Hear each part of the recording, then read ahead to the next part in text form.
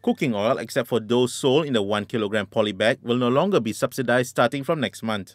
Domestic Trade, Cooperatives and Consumerism Minister Datuk Seri Hamzah Zainuddin said a rationalisation move was necessary as it would force the government to fork out 100 million ringgit more for cooking oil subsidy each month for November and December.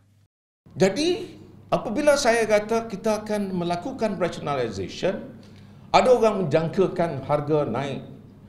Dan ada yang kata kalau dah harganya sepatut RM3.70 sehingga RM3.90 1 kilo yang sepatutnya dijual, maka subsidi yang selama ini yang saya kata subsidi mesti dikekalkan. Saya nak umumkan minyak masak pack 1 kg dikekalkan sebanyak RM2.50 harganya.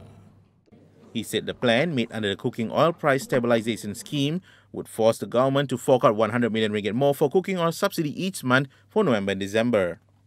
Hamzah said the ministry had also seized cooking oil worth 5,000 ringgit in 3 separate raids carried out in Selangor, Federal Territory and Penang under its anti-hoarding operation on October 25th.